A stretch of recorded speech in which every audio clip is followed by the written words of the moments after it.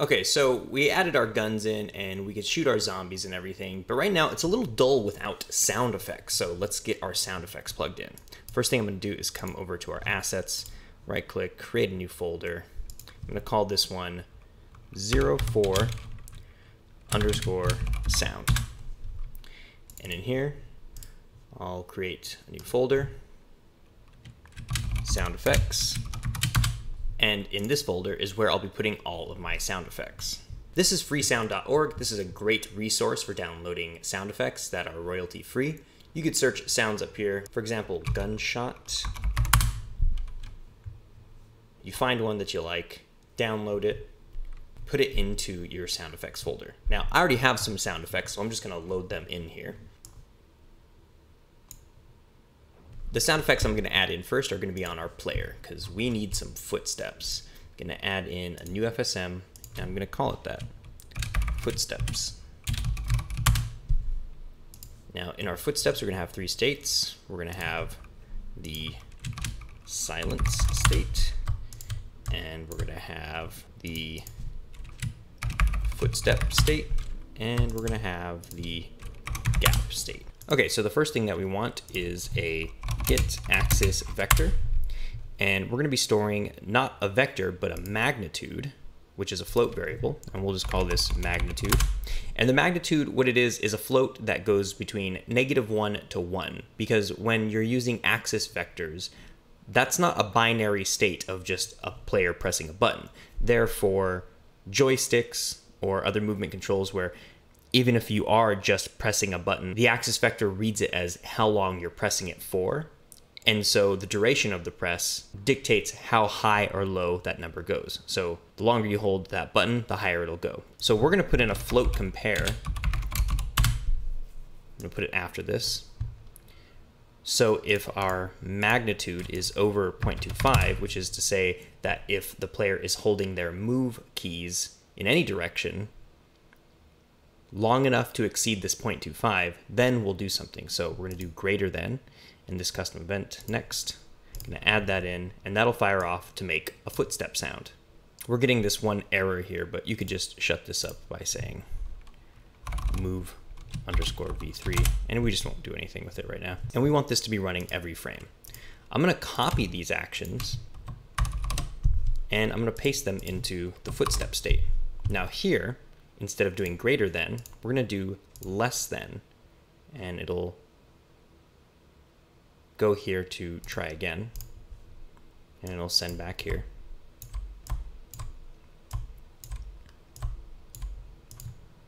So that way if the player isn't moving, we're going to send back to the silent state. But if they are here, what we're going to want to do is an array get random. And we're going to come over to the variables and we're going to make a new array. We'll call this footstep sound effects. And it'll be an audio clip array. So here's where we could put in our footstep sound effects. So I'm just going to hop over to my footsteps folder. And you can see I have 6 individual footstep sound effects. So I can put in 6. And I'll drag them in here.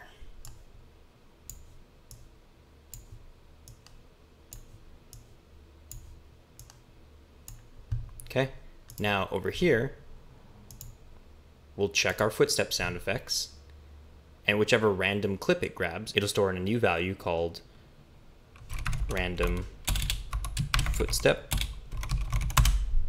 and we'll have no repeat, and then we'll do an audio play.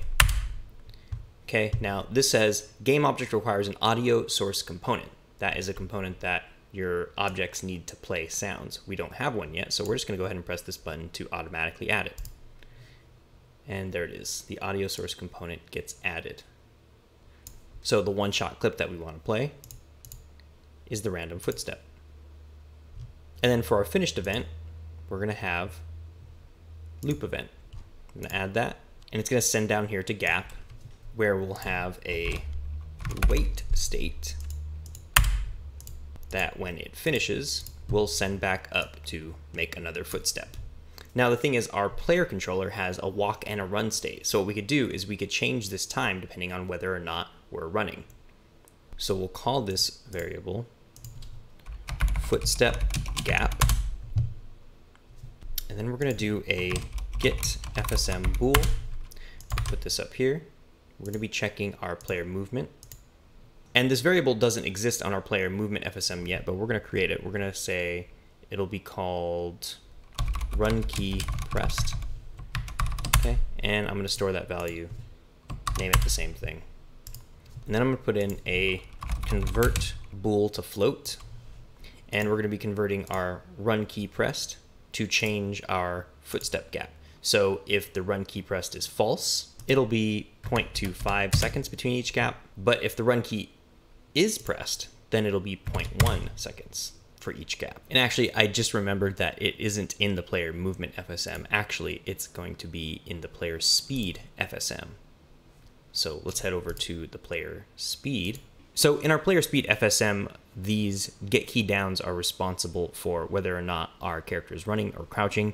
In this get key down for left shift, that tells the character to run, which sends off over here. So in our walk state, we can have it also store the results of whether or not this left shift is being pressed in a new variable. I'm just going to paste this in, run key pressed. So whenever we're here, this result's going to be false, because if it was true, it would send off to the next state, run. And here we could put in a set bool value, and we could set this run key pressed as true. So whenever we're here, this bool value is in fact true. All right, let's check how that works out.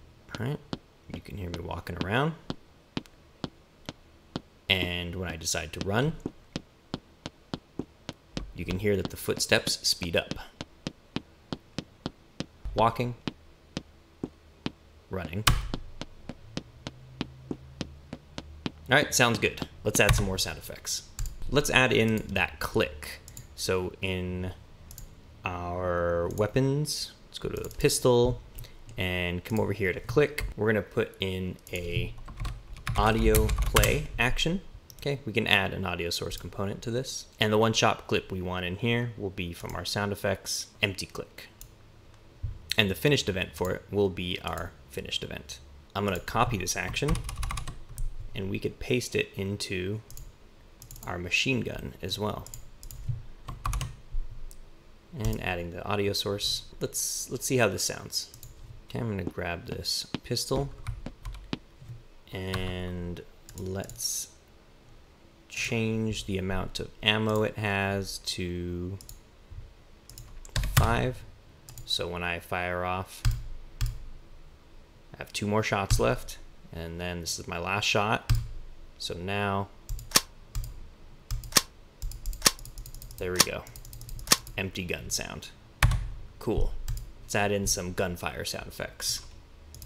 So in pistol, in our shoot, we're gonna put in this audio play right at the top.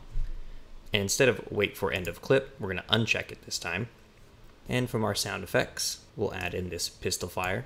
And honestly, for now, I'm just gonna copy this and put it into the machine gun one as well. Let's see how these sound.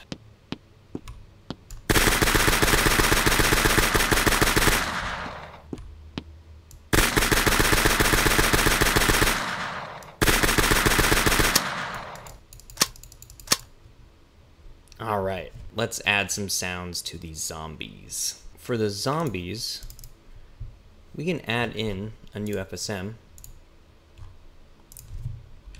sound effects. Let's edit that, and we'll toss in an audio play and an array get random. And the array get random is going to go first. We'll make a new array variable called zombie hisses,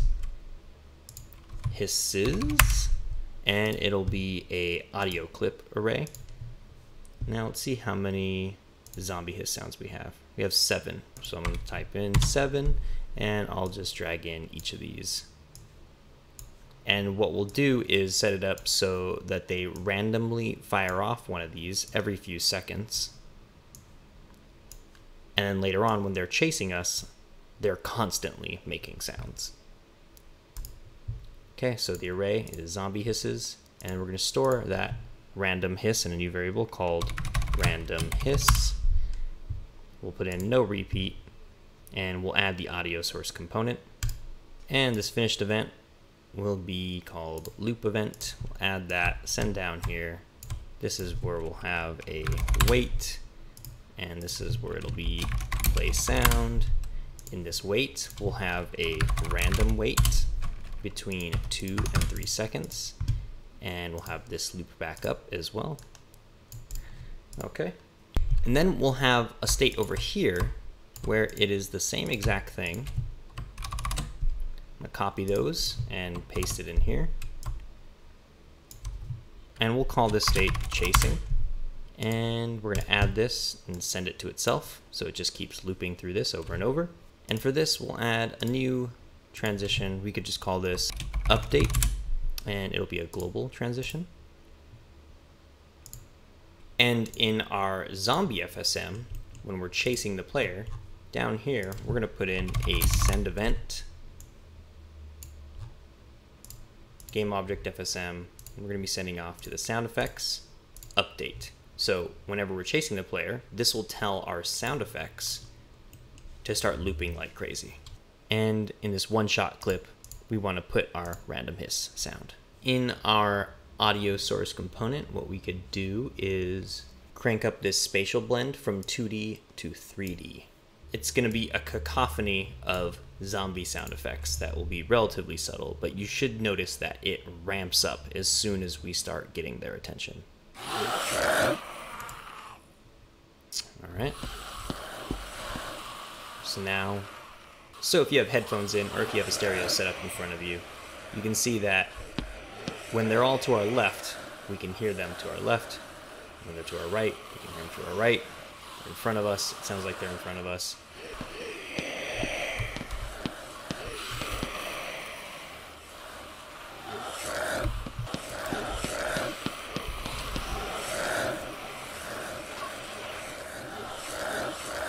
Cool. Pretty disturbing. All right.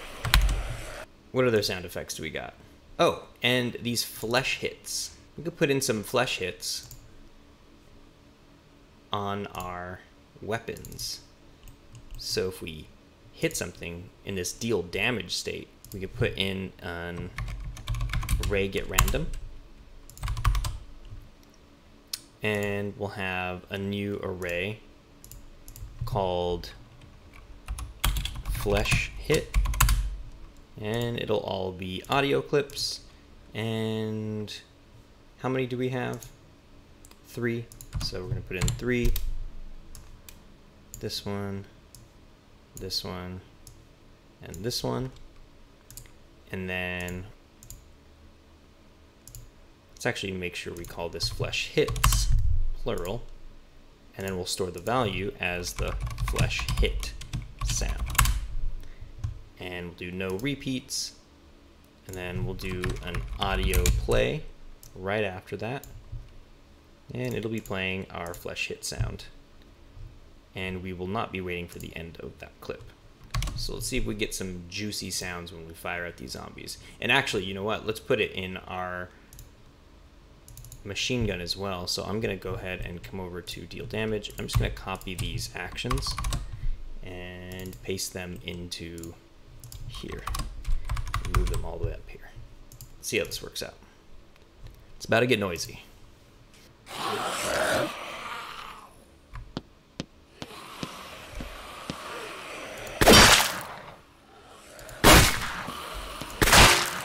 Lastly, what we'll do is we'll make a sound for when you pick up a weapon. So if we go to our player, go into our pickups, in this get pickup, we'll have an audio play, and it'll be this pickup ammo sound effect. And we're not going to wait for that end of clip. So let's see what that sounds like when we just grab something. Okay, right here. Nice. Perfect.